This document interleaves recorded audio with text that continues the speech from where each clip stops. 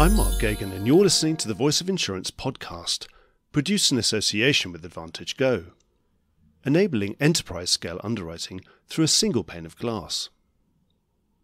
The insurance ecosystem really is a wonderful place.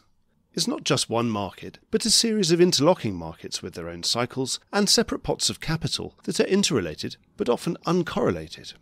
Legacy is one of those corners of the market that we just don't visit enough. In the distant past, it was a bit like going to the dentist. You probably only went when you were in pain. These days, it offers far more sophisticated and much more comfortable legacy and capital management services that are incredibly complementary to live market strategies. And here's the particular interest. Today we have a live market where reinsurance capacity has dried up and investors are utterly fatigued or openly on strike, and so every dollar of spare capital feels twice as valuable as it did last year. But at the same time, we have a highly sophisticated legacy market that is well capitalised, and because of its relatively solid recent track record, has access to more funding if it needs it.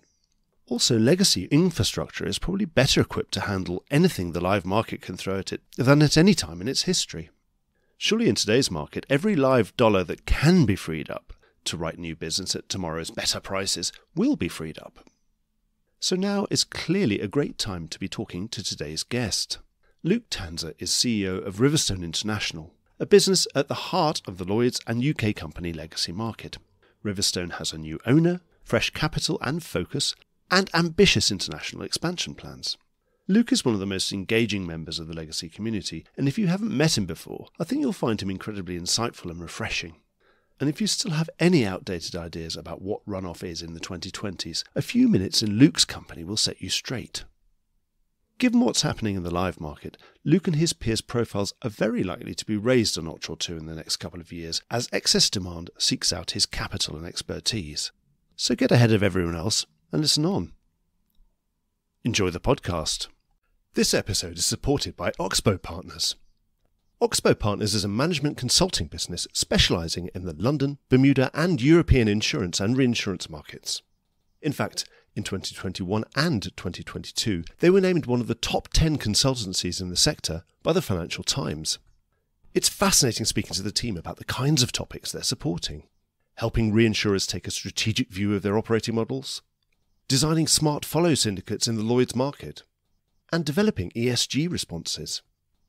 The company's strapline talks about giving executives a fresh perspective.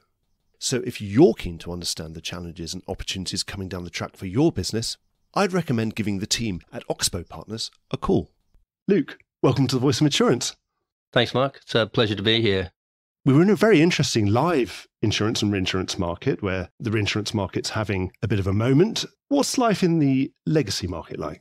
It's a very interesting marketplace and has been for a couple of years now, Mark. It's both a factor of the hard market in the live insurance market, but also a factor of particularly Lloyd's performance measures, looking at underperforming lines of business and underperforming syndicates. Both those factors have driven a lot of activity, particularly from the Lloyd's market, as I say, into the legacy sector.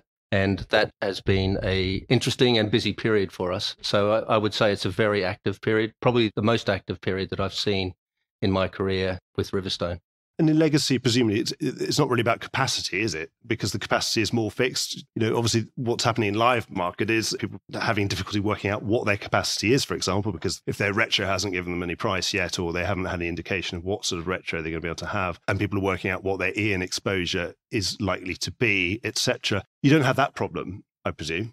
No, we don't have that problem. And it comes down more to appetite and the availability of capital versus the number of opportunities that are there. The difficulty we have in the legacy market is understanding what is coming down the pipeline. So the pipeline can be quite lumpy. So as opposed to writing new business, although people do need to understand, what the rates are going to be like, how much of their capacity to allocate to what lines of business, they broadly know how much business is going to be out there.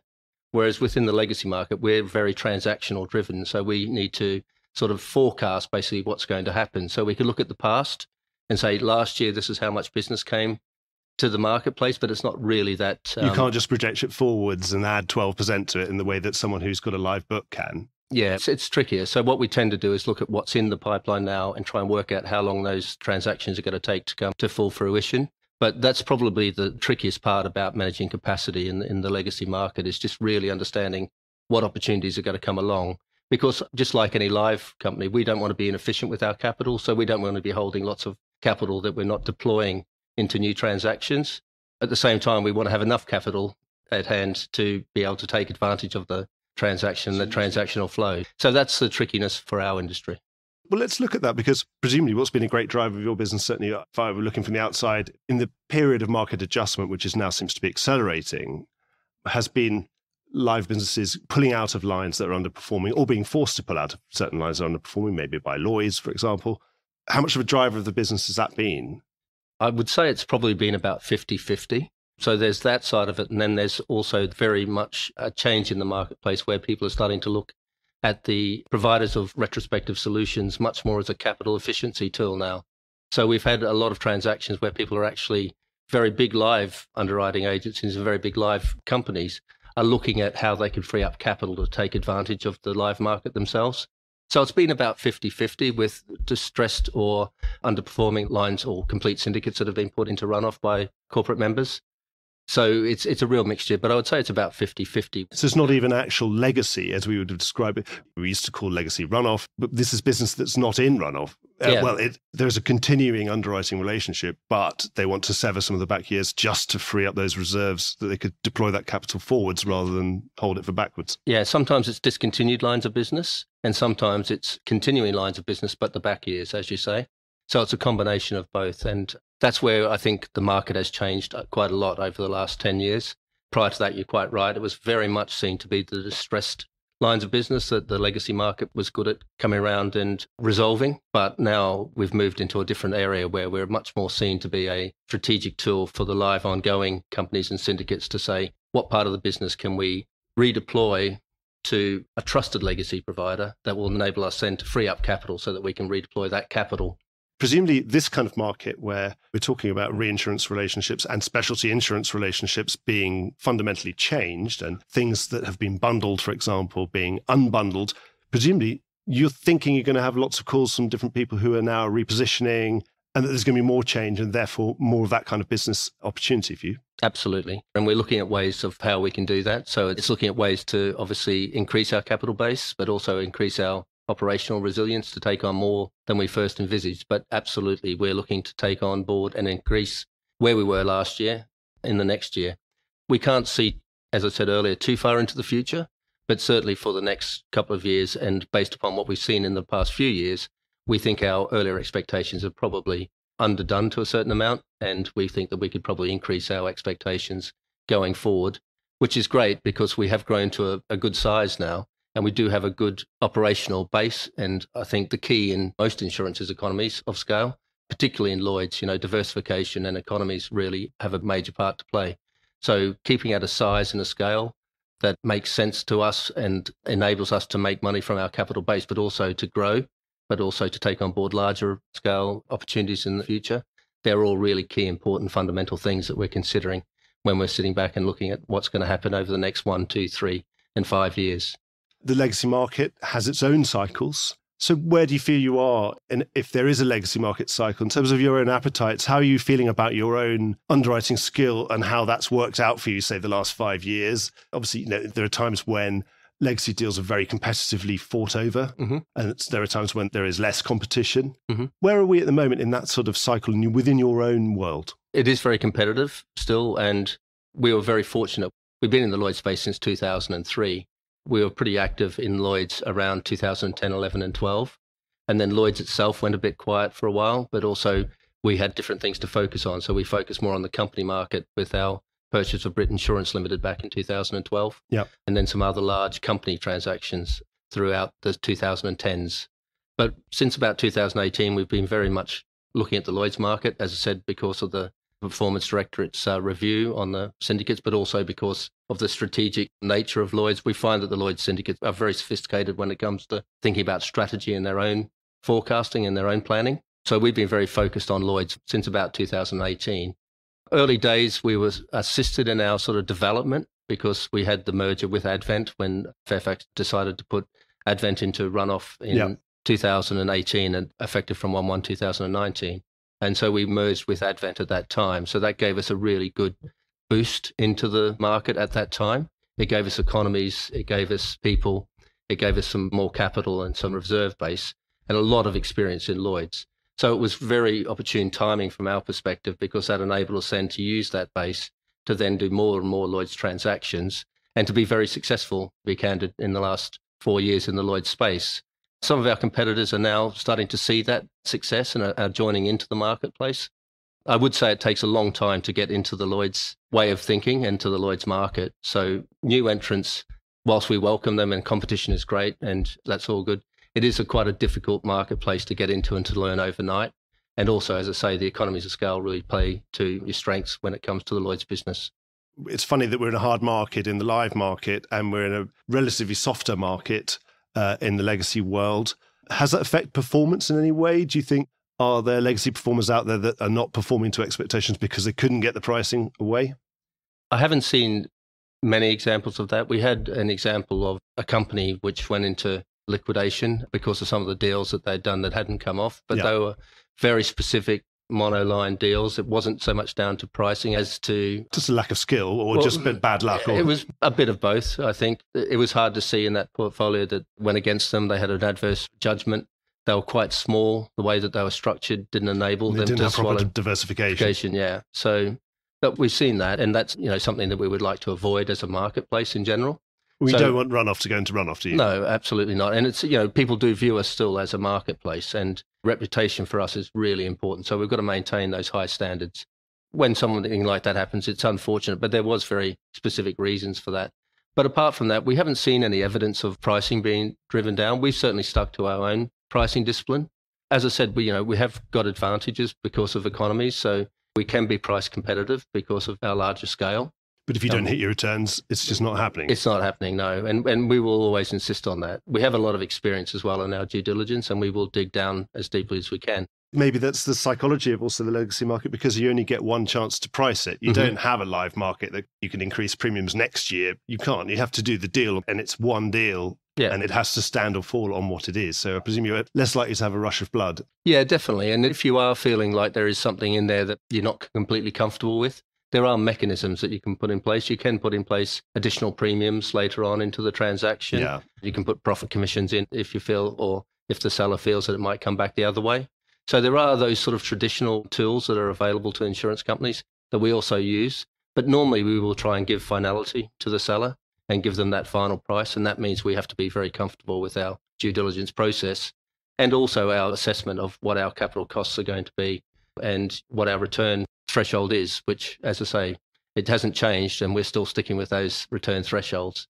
Obviously, you've got your own pool of capital. You are the legacy market, but you live in the world just like all the rest of us. So how has the macroeconomic climate, which has been particularly interesting and quite painful ways for most of us, obviously with a sudden spike in bond yields, global inflation really coming back in a way that we haven't seen since the late 80s. How does that affect your own appetites and your own sort of animal spirits as a market?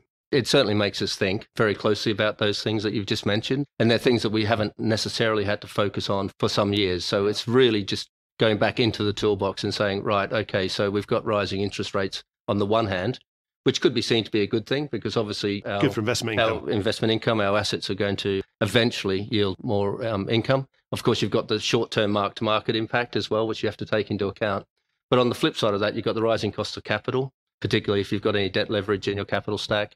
And you've got obviously inflation on the claims as well on the liability side. So you have to have a look at all of it in the round. And some of it balances itself out. So although it is new, it's not necessarily, that's really changed that impact, but hasn't had an impact there. So for example, you may have some mark-to-market losses on your asset side because of your bonds. But if you hold relatively short duration bonds, so if you're mismatched on your liability, you'll actually get an uptick in your capital. So your regulatory capital will come down because you get a bigger discount on your liabilities. So you have to look at it in the round. So although from a P&L perspective, short-term mark-to-market losses may make it look like not a great year, you have to think actually regulatory capital requirements have come down because we've got bigger discounts on our liability from the Solvency II technical provision side of things. That's probably a nice thing about not being a live business, not having to be worrying about what your quarterly results look like as well. Within the world we operate, we do look at our results very closely. We do set some KPIs around our financial performance. But I think we do have a little bit more time to sit back and say, this is a longer term result. and a longer term play. So when are the unrealized losses going to unwind and come back into us? What's the higher yield going to mean to us? What does the inflation mean to us on an ultimate basis? Are the 10% that we're seeing at the moment, when are they going to come down? And we can get our actuaries working on that to have a look at it. So it's really interesting, and it's given us a big focus on it. But I would say it's as much as an opportunity as it is an issue for us. It's not a worry for some of the business you already put on your books, presumably at a time when you're projecting 2 or 3% inflation into the future, just standard economic inflation. And now obviously we're near a 10. Is that a worry in the back years, or do those rising bond yields help? We have to have a look at it and make sure that we feel like if there's more inflation over the longer term, now that we've entered into this shorter period of high inflation, that we've taken that into account in our reserving. That said, when we price those deals, we may not have priced the inflation in, but we also would have priced a very modest investment return in. So that's where I'm saying, there should be enough for quid pro quo. There is a balancing out. Not always, because sometimes the rate of inflation will increase greater than the interest yield, but we look at those things very, very closely. So we look at our reserving. We normally do it half yearly. We have a look at our reserves. We track our reserves on an actual versus expected basis monthly. So if there's something that's coming through from inflation that means that we have to adjust our ultimate reserves, then we'll do so. And that's just part and parcel of what we do. We take risks off people and we take it on board ourselves. So we have to be prepared to handle those risks and to deal with it if it doesn't always go the way that we would necessarily like it to. When I first met you 10 years ago, we were just talking about this before we turned the microphones on. You were much further east, and now you're right in the heart of the city in a classic market building, Minster Court, where everyone who's ever come to the London market would have met someone here in the last 20 years.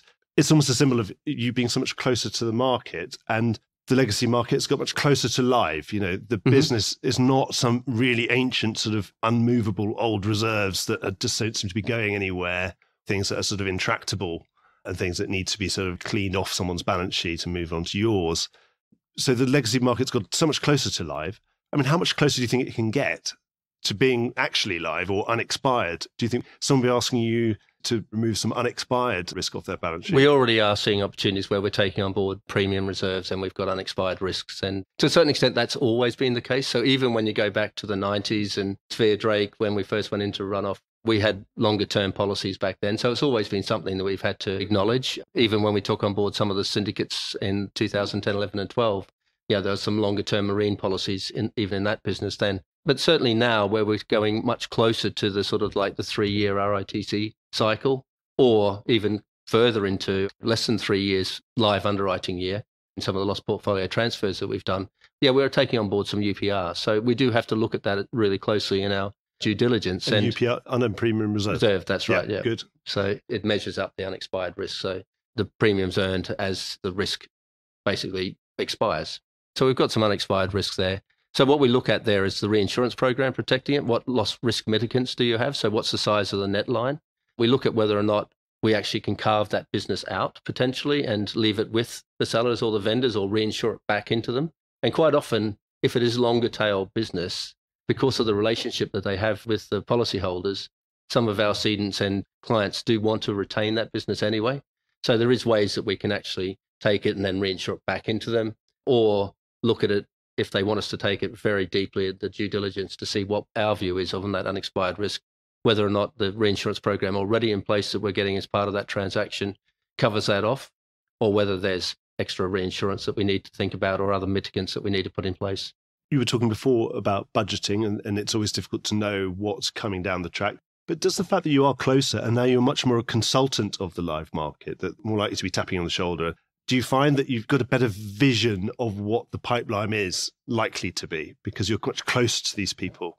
Yeah, they do talk to us and they do sort of give us some heads up on where the potential future inventory may be coming from. But it is quite interesting. Some of the future inventory and some of the lines of business that don't do very well in the live market are actually good lines of business for legacy to get involved in. So take aviation, for instance. It's very difficult for a live insurer to make a lot of money out of the aviation market. But from a legacy perspective and from a claims perspective, once the reserves are established, the reserves don't normally get a lot worse on an aviation perspective. So as long as the reserves are well established, even though it's not a great performing line of business for the live insurer, it could, to us, be fantastic inventory because we don't really care about loss ratios per se. It's an indicator that we take account of, but what we take account of is where are the reserves set. So if a line of business is 150% ultimate loss ratio, but they're reserved at 150%, that's not to your us, concern, it's fine. Are they correctly reserved or are they not? Exactly. And I suppose with something like aviation, this would be a classic sort of situation where someone's entered a class that is obviously very specific. And of course, if you're going to do aviation, you need proper aviation underwriters and you need a very specific infrastructure with a specific aviation claims team, because everything aviation is all in its own language, isn't it? And so, of course, you can add value by having an aviation claims team. Yeah, which we do, and we've got a lot of aviation experience. So it's good for us. And I was going to say earlier, when we get to that scale size, it's not just the capital scale and the diversification credits that we get through being larger in our liability base. It's also the operational scale that we can achieve, so that there's not one line of business, I think, that we don't have some experience in. Now, we're obviously more expert in some rather than others, but we will always buy in expertise where we don't have it. But it really, through our operational scale and the recent growth that we've had, we now have most lines of business covered from a claims perspective. We also do maintain an underwriting team because we do have those unexpired risks. So there's quite a lot of endorsements that need to be taken care of. So we do maintain a good underwriting team as well. They came from specific lines of business backgrounds, but they're very much generalists. They very much work with the cedents or the clients to work out what are the important things and features to take forward from an ongoing underwriting perspective. So it's not just claims we look at, it's also endorsements and looking after the interests of the clients going forward. You're in the firing line. When we're talking the live market all the time, we're talking about plaintiff lawyers taking over the world, nuclear verdicts, now nuclear settlements. That adverse trend, the social inflation trend, we've been talking about economic inflation, now social inflation. Are you worried about that trend, obviously, because you are directly exposed to it? Yeah, and it is something we focus in on. Again, I don't use the word worried, but it's something that we're very, very attuned to and something that our actuaries will have a look at, and particularly our claims guys as well. For. Yeah. So, we do look at watch lists very closely when we're doing our due diligence. So we look at not just, verdicts that have already been received, but what could be coming through the pipeline as well. Most companies do have fairly good watch lists that do list early days where something, even if it's in its infancy, might go wrong. And that's a very big focus for us when we're doing our due diligence. Again, there's not much we can do at the DD stage except for price it and have a look at what the reinsurance mitigant might be around that risk. But once we do get control of it, we do have claims experts who are very much just focused on getting the right result. So working with try those and get out of that horrible jurisdiction and move it to a new forum if you're lucky. Or just settle the claim if it needs settling earlier rather than waiting for a fatalistic outcome. Our claims guys are very experienced at that. A long time ago, people in runoff were accused of sitting on claims to earn the investment income on the asset side of it. That's just really crazy stuff to do. We have the opposite. We try and pay claims as quickly as possible. Because there's one thing that's sure, the longer you leave this stuff, the worse it's going to get. So we have a very keen appetite for very good close claims management and for where it's proper to get the fair value of the settlement to do it as quickly as possible. So you're doing a lot of business in Lloyd's. Lloyd's is a syndicated market. But we don't tend to see many syndicated deals within legacy. Do you think, as some bigger deals probably come in the next couple of years, do you think we'll see syndication? It could be something that does enter. At the moment, what you tend to find is that people go out and try and find third-party capital to support the larger transactions. We've seen sidecars come up in our marketplace quite a bit, quota shares off the back of some of the transactions, and sometimes that doesn't get publicised too much. But there are, in some of the larger deals, some of the larger sort of traditional reinsurers do sit behind and do partner up with the legacy provider in order to do that. So they're the sort of more of where people are looking, as in what sort of ways can they sort of use traditional reinsurance or find third-party capital as opposed to syndicate. Because as you know, syndication, it's really good if it's already set up, but setting it up from scratch, the Lloyd's system with the leads and the follow market, and those leads have been built up over a number of years with expertise. That could take a long time to sort of replicate and to get that trust level in a separate legacy market. We probably will all think that we're the best at doing that transaction. Well, you do currently lead everything you do. Exactly. So I talk to thousands of live underwriters and they all say they lead pretty much everything they do, but of course, actually they don't. Yeah. They can't possibly all lead everything they do because otherwise it wouldn't be a syndicated market at all. Exactly. So it's a similar sort of issue there. Is who takes some of these follow syndicates, do you think follow-only strategies, do you think they might follow you into runoff? That could be a possibility. I haven't spoken to any of them about that specifically yet, but that could be something that could be quite interesting. Whether their algorithms can be attuned to looking at our transactions and seeing how I'm sure you our can track train record is them. done. Yeah. I'm sure we could probably have a look at it, but it's certainly nothing that's come to us yet. But it could be an interesting way to get extra capacity into the marketplace. Obviously, you've got new ownership. Has that changed the way you run your business and the difference between being a Fairfax company and picking up the phone to Toronto if you want more capital and now talking to your new owners? What's the difference? There's not much of a difference at all. And this is something that I've been trying to get across in quite a few of the panels that I've been on. But PE is out to make sure that you're as efficient as a business as you can possibly be. They want to make returns. And that's in everyone's interest. We want to be as efficient as business as we can be. So if they got some ideas on how we can improve our efficiency, that to me is great. So they are probably more communicative from that perspective than our previous owners who led us pretty much to more autonomy. That's not saying that CVC are telling us what to do. They just keep coming up with a lot more ideas of how we could do things. Or do they bring you business? They bring us contacts quite a bit. They do bring us introductions, and they try and understand our business, and they provide good challenge and good support. I guess the biggest difference is that they are really bought into our model to have a growth in our business model and to have our company become the premier legacy acquirer in the marketplace. Fairfax had a lot of other distractions going on. They had lots of live companies. We were just one in a number of people vying for capital and vying for attention at different points in time. CVC see it different to that. We are very much a focal point for them. We're a large investment for the Strategic Ops Fund, and they want us to be successful, so they're going to help us along the way. But as I say, that help is really help. It's interest, it's support. And having that kind of owner, though, does it set a particular clock ticking, though? Does that worry you in any way? Or? Not really. It would if they said 3 to 4 years, potentially, because by the time you'd done some of this stuff, we've already been under CVC's ownership or stewardship now since August last year. So we've had 14 months already. So it goes pretty quickly. So if you said you had a 3 or 4 year horizon, I think that would be quite difficult for someone, particularly in legacy, to manage. But we're in the CVC Strat Ops Fund, and that's a 6 to 8 year hold. Could be even longer. Sometimes they do hold acquisitions for longer than that period. So to me, that's a good period. It's a period where we can see where we're at. We can use their expertise to build. We've got time then to think about what CVC want for the long-term future from us. You can really have a deeper relationship as well because you can invest the time. Yeah. So right from the outset, this has always been to them at least a 6 to 8 year play, if not potentially longer. So you don't have, really, that's parked in your mind. That's not something you have to deal with. It'll be here before we know it. But but at the same time, it's not something that concerns me. And I think we've got time because, there's certain things we're wanting to do, which is we're wanting to look at when you said earlier about the future. I said we're planning 1, 3, 5 years in the future. We're not just looking at Lloyd's expansion. We're looking at what we can do internationally because Riverstone has always been very much a UK-centric firm. We've had opportunities in Europe, but most of the times when we were still part of the EU, we were bringing books of business out of Europe back into the UK. So we've had some experience with Europe, but we've never really expanded much beyond the UK from a Riverstone UK perspective. So now we're looking to expand into territories further abroad. So we've just established Riverstone Bermuda Limited. So we're going to start to look at using that as a platform for Bermuda-based transactions, primarily North American, US, reinsurance transactions to start with.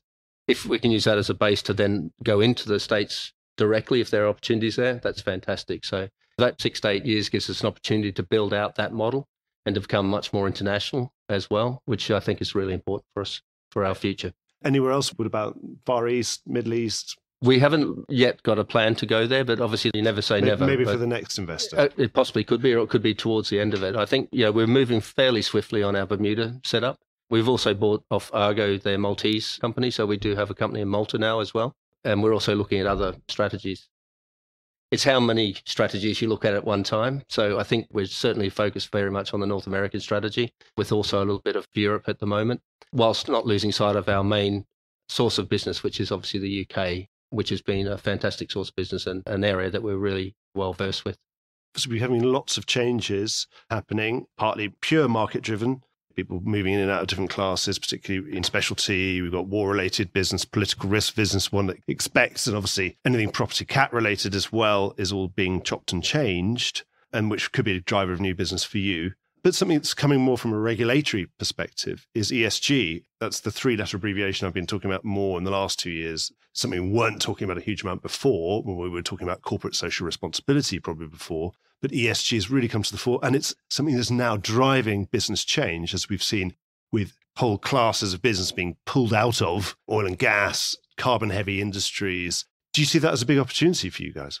It's something that we have to explore. We haven't yet seen it coming through into fruition as new sort of opportunities for us, but I think it is very much something that we could focus on and work on with the live carriers on how to transition that properly and how to communicate it. Because I think communication is the key, because those risks aren't going to go away.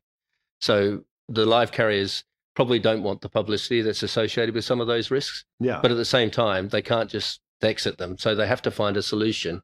If they transition it over to us, I think that's a good solution for them. From their PR perspective, we have to then make sure that we market and let people know why we're taking that business on, because someone has to do it. So give it to someone who's responsible to make sure that we actually are doing the right thing, the right claims work and coming out with the right outcomes for those policies, because those policies can't just disappear. And I think that's half of the issue, isn't it? Is educating the general public as to why those policies were written, what length of period they cover, why they need to continue to be written in some instances over a transitional period.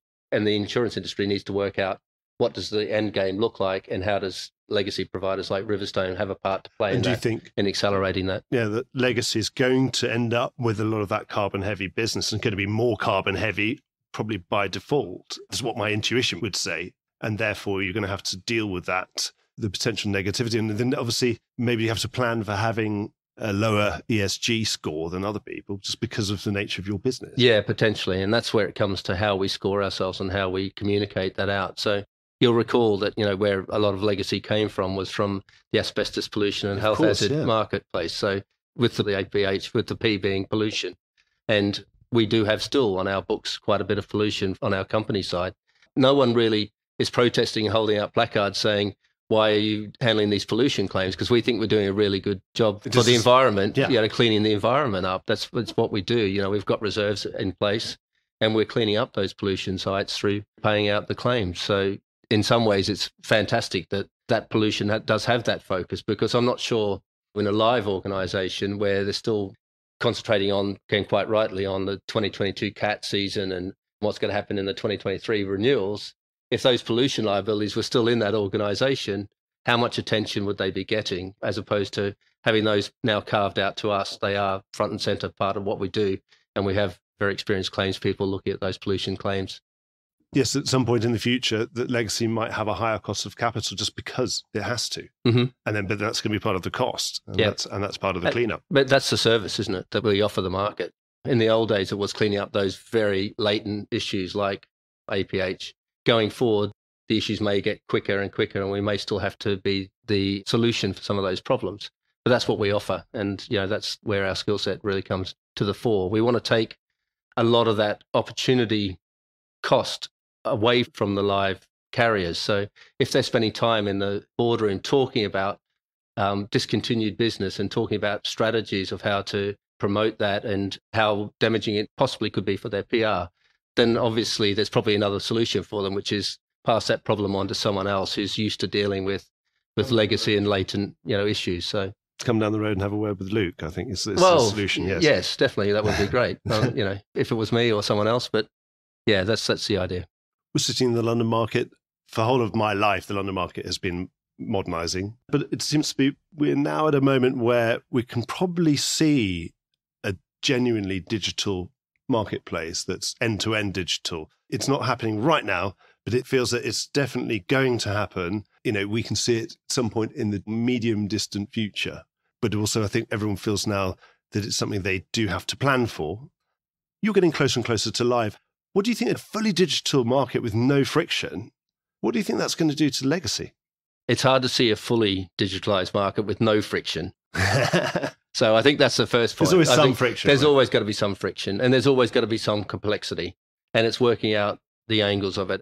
Anyone can really run off very quickly a short tail book of business that has no complex claims in it that are pretty much going to go according to the stats. So a motor physical damage book, for instance, there's not been any real expertise in running that off.